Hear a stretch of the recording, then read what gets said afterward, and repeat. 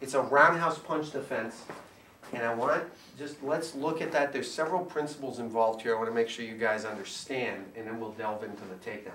So he's going to throw a roundhouse punch. Now the first thing is I'm actually stepping into this punch, into the eye of the storm, so to speak. But I'm not just going to step right into the punch without doing anything to help negate his arm. At the same time I step in, this hand is going to claw the face, and I'm going to strike and hit and claw so that that's going to start turning him and prevent him from getting energy into this punch.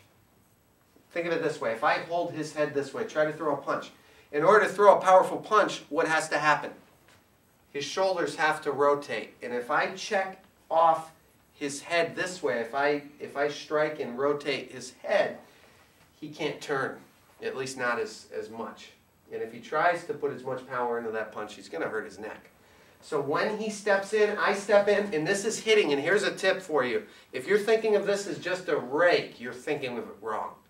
You're looking at it incorrectly. I'm going to strike with the heel of the palm and hit and rake across. So it's a heel palm claw across the face. He punches, I claw. This is going to wrap up and start locking. But at the same time, I'm going to strike with this hand and claw and then come back with a chicken wrist. Here's your first lesson in takedowns. What am I set up for right now? Look at the configuration of our feet. From here, I don't have to do anything to set up for a takedown. All I have to do is come back around and take that leg out, and I've got him down. If I'm grappling with him, a few weeks ago we were working on a technique. Go ahead, grab a hold of me. We're wrestling, and maybe he steps up because he's trying to set up and put himself in a position where he has leverage so that he can do what?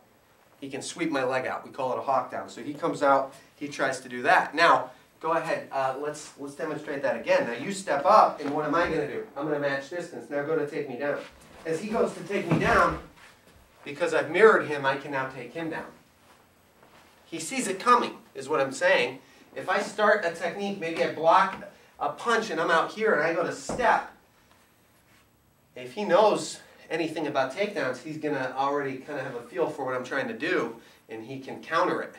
If you look at the setup of this combination, throw your punch again, I'm setting myself up for the takedown by the way I'm handling his attack.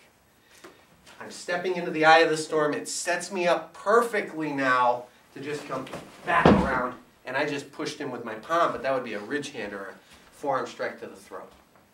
Okay? So there's the beginning of it. I'm not going to do the last couple of moves in the technique. We're just going to work up to the takedown today. I'm going to let you guys work on that. I'll demonstrate it one more time and then let you guys get to work, and then we'll pick apart a couple other concepts. I don't want to give you too much at once. Throw the punch again.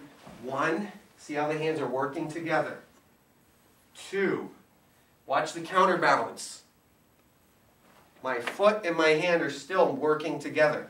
When we start the technique, my foot and my hand are moving together, and this is a punch to the head. My triceps serve as a block, as a check in case this doesn't fully negate this arm from coming around, which it isn't going to. I want that arm to come around a little so I can wrap it up and trap. So this works together. This works together. My arm and my leg, and then I come back, striking right in the throat. Okay? Let's get to work on that, and then we'll talk a little bit more about this technique in a couple minutes.